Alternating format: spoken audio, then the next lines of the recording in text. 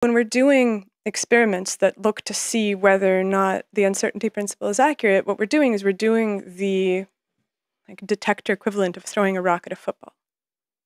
And so we destroy the system. But the same way that you can take a radar image of a hurricane with light and actually see the system without destroying it, it's because the wavelength that you're using to probe it is at a different scale than the system itself.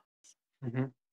So that, I think, was standard interpretation of the uncertainty principle for a long time. But the thing about the uncertainty principle is that it's not unique to quantum physics, right? It's actually a feature of Fourier analysis. It's a feature of putting things together with lots and lots of wave modes.